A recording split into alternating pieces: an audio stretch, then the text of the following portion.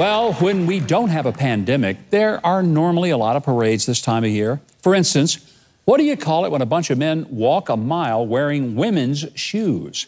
Ooh. No, not a girls' track team under the Biden administration. That's not what it is. It's an annual event. It's held nationwide, and it's called Walk a Mile in Her Shoes. It's actually pretty serious. It raises awareness and money to fight sexual violence.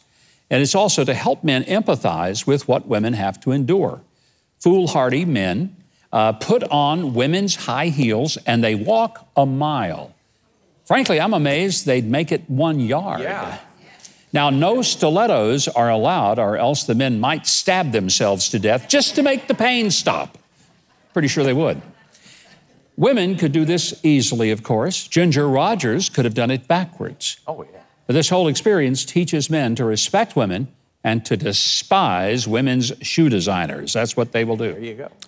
Now, next time one of these events is in your neighborhood, consider giving your support and your arch support, there too. You go. Hey, I'll chip in $100. You chip in $100. And Trey will do it. Trey will have to do it because neither you nor I would ever be able to wear those women's shoes, I don't think. They don't make them in size 13. That's right. Have you ever seen a woman with a size 13 foot? Nope. That's the deal. Okay, there you go. So that's why I can't do it. Trey, you ready? Do I have to tell about the time I wore high heels? I'd rather you not. Let's just leave that alone for another day. Well, Club Getaway, a resort in Kent, Connecticut, used Memorial Day weekend to make up for 10 holiday celebrations that got canceled back in 2020. All in one weekend. They are hosting a New Year's Eve countdown, a Valentine party, a Mardi Gras bash, a St. Patrick's Day pub hike, an Easter egg hunt, a 4th of July barbecue, a frightfully fast Halloween dance, and a Thanksgiving dinner, and an ugly sweater party for Christmaka, which is Christmas and Hanukkah all jammed together. And a partridge in a pear tree. Well, they didn't have 8 days for Hanukkah, so they just got 8 minutes. Now, it is a whole year's worth of overeating and hangovers in one weekend, which is kind of like regular Mardi Gras. So here is a tip. Don't go to the Thanksgiving dinner first, because then you'll sleep through the other 9 holidays. That's it. You know, thinking back on all the holidays that we did miss in 2020, I kind of wish we'd have skipped Election Day. There you go. Yeah. Memorial Day weekend is the start of barbecue season, so Husky, North Carolina is hosting its traditional whole hog barbecue competition. Now, they mean that literally. They dig a big old pit, then they bury and smoke a whole hog in it. Now, if you can polish that off, you are a whole hog. Boy, that was good. Think of the size of the bun that must come on. Yeah. Huh? Anyway, this will never catch on in Texas. I mean, imagine digging a hole big enough to smoke an entire steer. Ooh. By the way, I once attended a vegan Thanksgiving where they buried a tofurkey in a hole. No, that's not. But you know what? Nobody wanted to dig it back up. That's the difference. That's the problem. Locals brag that this part of North Carolina is where American barbecue had its start and where hogs came to have their end. That's what happened there. Well, you might think that to have a picnic, you just pack a blanket and some sandwiches. These days, even picnics are delivered. You can hire a new luxury picnic service in Bryant, College Station, Texas, called Ready, Set, Picnic. And then you just show up in the park or wherever, and a fancy picnic is waiting for you. Wow. Get this, depending on how much you pay, your picnic can include seating pads, silverware, tablecloths, candles, placemats, floral arrangements, and more. Ants?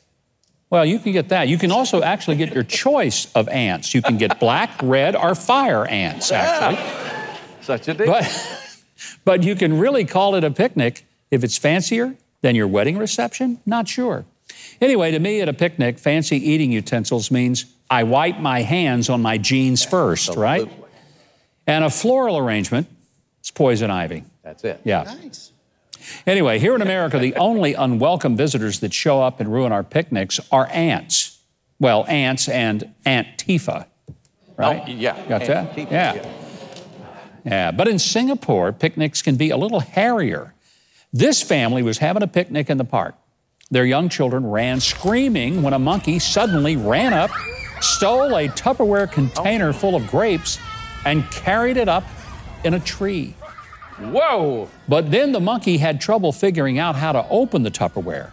You see, Tupperware really does protect your leftovers. There you got it. We discovered that in some places, monkeys are a fairly common problem at picnics.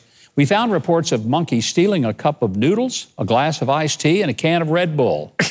That's bad. Yeah, I'm telling you that's bad because Red Bull gives you wings.